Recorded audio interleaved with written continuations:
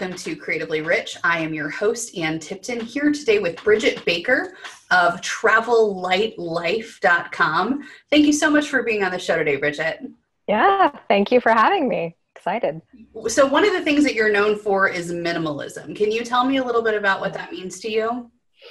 Yeah, so minimalism is different things to different people. There's not one definition. I've tried to write about this many times, and you can get very dogmatic about it, or you can come up with whatever your own version is. My version is really looking at what's important in your life, stripping away everything that's not, and then looking at how can I create more of what's important and less of what's not. So yeah, oftentimes we think in our culture that we have to have more things, do more things to be of more value in the world. And those things actually limit the way that we're feeling. We actually begin to feel less valuable. It's a vicious cycle. It is. And you have taken this probably to the extreme of most in you own no home, you are just in an RV, you don't have a storage unit. Right. So tell me about that transition from like apartment living to like the RV life. What's that like? Well, so I worked in real estate sort of. I lived in Los Angeles with my husband we lived there for 20 years or so, both of us together. And so I was renting out apartments and in the real estate game and managing a couple apartment buildings, and real estate just went up like crazy. And I thought, do I want to rent an apartment after moving away from managing apartments? Because I had free rent, which was a great way to save money for us for this adventure. But it was like, once we got to that point where we had enough money saved, it's like, I don't want to put this into rent in Los Angeles. What kind of value is this providing for my life? And so we really kind of looked at everything we had and realized that most of what we had amassed in our apartment was mainly designed just to fill the space. It's like, oh, let's get a chair to put in this corner, or what rug can fill up that floor, but it wasn't anything we needed to quote unquote take with us, even in the sense of things being heirlooms or things being more valuable. I have a couple things I put at my mom's house, so it's not the totally no storage, but really it was, what do you really need? It pared down. And I had already pared down my life a lot as far as paper. My business is completely paperless, which is a process too. People thinking they need to save file cabinets full of paperwork and things like that. Those are the hard things to pare down. So we were already very simplified in that sense before we went into the trailer. It wasn't like we went from a 6-bedroom house to nothing, everything we had was sort of like, okay, this is a piece of furniture that's pretty that we don't really need. Right. So that's made that easy. Yeah. That's awesome. Mm-hmm. So, that one's not mine. This is why we don't do things live. And there's my dog. Yeah. Johnny got bribed and everything. Right? I know. Come here, little. Come here. He's not buying it. No worries. Yeah, usually if I'm live, sometimes I'll walk around. Yeah. So let's talk a little bit more about paring things down to what's essential. And you talked about like what's getting in the way of what's really important to me. So that's a lot more than stuff, right? Like this is a deeper philosophy for you. Yeah. I think, minimalism can become a lot about the stuff, like having 100 things or having 33, those are great games to get yourself to see what your life looks like with less physical stuff. But underneath the physical stuff, there's a lot going on. There's, depending on how old you are, how much emotionally your limited beliefs mainly is what it is, your beliefs of what you think your life could look like. And oftentimes people's attachment to their stuff is what actually gets in the way. How many times do you hear people say, oh, I'd love to travel the world, take a vacation, whatever, but who's going to watch my dog, or I'm worried about my house, or whatever. They're so attached to their physical stuff that they can't even imagine their way around it. And so, or their overhead is so high. We have a friend actually who has very high overhead and is almost a slave to his stuff in that way. He has to spend a lot of money to protect it and to secure it and to guard it and to house it and all that there's not enough money left to have fun, So I think it's just, but it's, but there's other value too. If your home is so important to you and you have people all over the time, and, you have family come and stay, then great. There's nothing wrong with having that much space if you're using it and it's of value to you. So the reason that we downsized into a trailer was because something that was valuable to us was taking an adventure. We wanted to travel the country. We wanted to explore other places, see how we were when we were out of Los Angeles, see who am I? Am I taking myself with me everywhere I go, or is it the city? And just letting our adventure be able to shape us a little bit. So that's because that was what was important. We pared down into a trailer.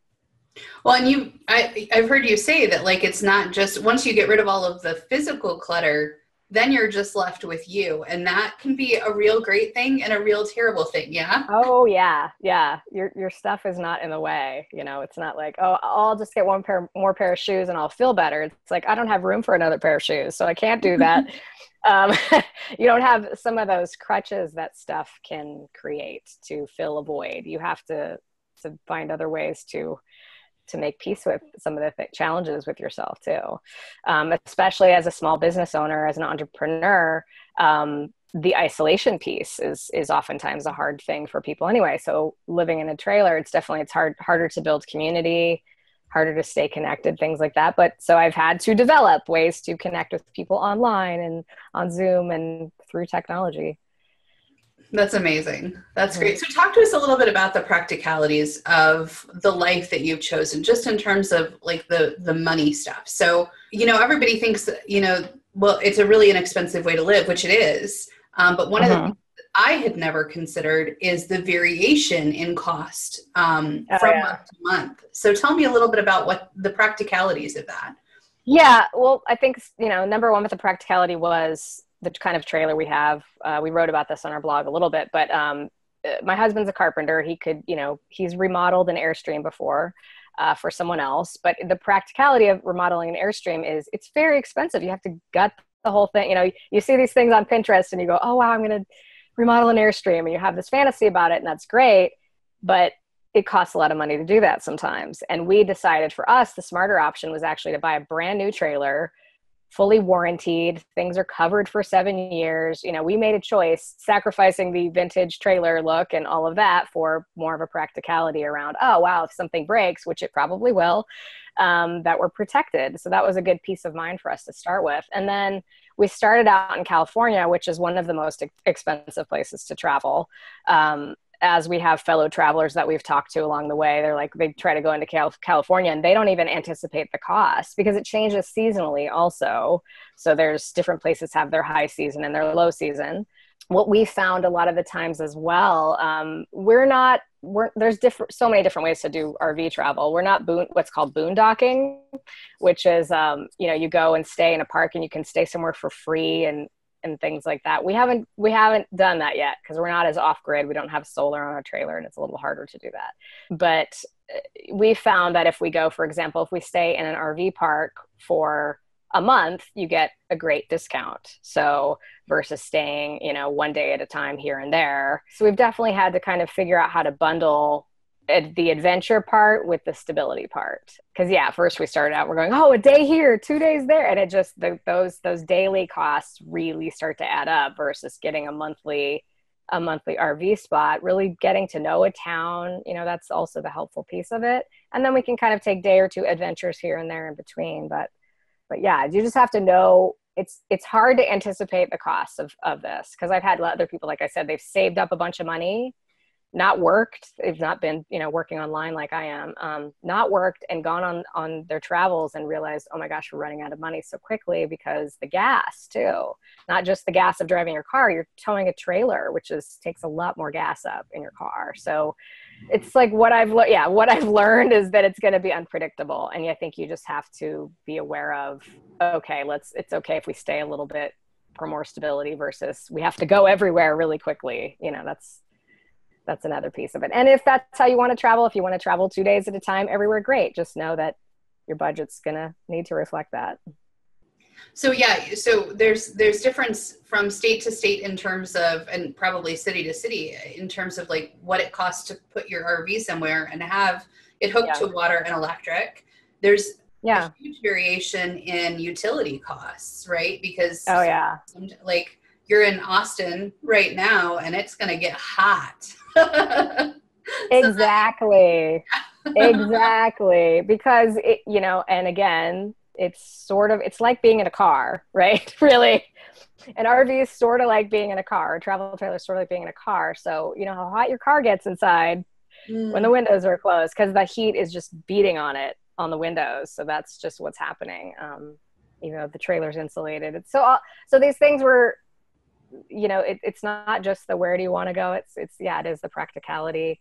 We stayed in the desert longer than we had wanted to because it was wet everywhere else. And so and it was very affordable to be in Arizona in the winter. Gas is very cheap there too. So it was a piece of like, oh, we're going to really use this as a way to save money and explore Arizona and not feel like we have to rush out to go somewhere else. So yeah. that's awesome. So talk a little bit about your business and how it affords you this lifestyle. Yeah, so my business, I'm a web presence Sherpa. I do websites and content writing and basically website from start to finish, every piece in between.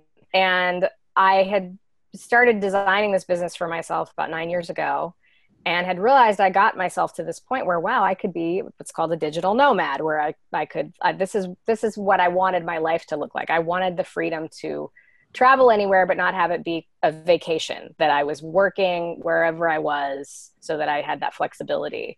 That really appealed to me. And then I realized as we were in Los Angeles, I went, okay, I'm not exercising this business that I've created. Like we should go take a leap. So that was another piece of the RV travel was, okay, let's test this business out on the road, actually, especially with internet challenges sometimes you have while you're mobile too. So that was a true test of my business. And that's been a huge learning curve as well. But yeah, it's to finding, I think that was where I started, was lifestyle design, you know, starting for myself. I had been a 9 to 5 job, you know, it just wasn't really satisfying me. I didn't like the live for the weekend mentality. It wasn't working for me. It worked for some people really well, but I noticed it wasn't working for me. And so I thought, you know, how do I want my life to look? I want to be doing work. I want to be helping people. I want to be of service, but I want the flexibility to go wherever I want, whenever I want. And so that's what creating a business like that has afforded me. That's awesome. But being completely honest, like when your partner was like, let's hit the road, you were like, well, because of the internet. Seriously, that was the thing that freaked me out. I went, how's my internet going to work? You know, like, because being completely dependent on internet for my work is great. Because some people go, oh, just don't check your email all the time, or don't, like, it's not just that I'm blogging and can blog offline or whatever. Like, I have to be managing websites. I have to be able to have access to good quality internet all the time. And so that was like my first freak out was, I'm not going to have my broadband, high speed internet. I cannot do this. And so of course I tend to be more of a skeptic first sometimes and a freak out. And then I work my way through the fear. Right. But so I've explored all these different hotspot options and technology. And there's a lot of people out there writing about the logistics of that as well. So that's kind of its own little club. It's great thinking, I could work from anywhere. All you need is Wi-Fi, but it's like, how do you get the Wi-Fi? So that is a tricky piece, depending on where you're traveling. That's awesome. It sounds like an amazing adventure. And I just, I'm so glad to follow you on the blog and follow you with your web design work. I think it's awesome. I think it's great. This magical life you've created for yourself, even though it doesn't probably always feel so magical. Sure even when it's not, it is. That's yeah. That's a great perspective. It is because everybody we go up to, we go up and talk to, they're like, wow, there's so much like wonder in people's eyes, this wanderlust. Oh, I wish I could do that. Or their illusion of, I thought I had to be retired to do that. Or it's if you figure out a way, you can do these things. And I think that's what the piece, especially if you're a business owner, like you're driving the boat, where do you want it to go? Yeah. What a wonderful inspiration. Bridget, thank you so much for being on the show. It was such a pleasure. Thank you for having me.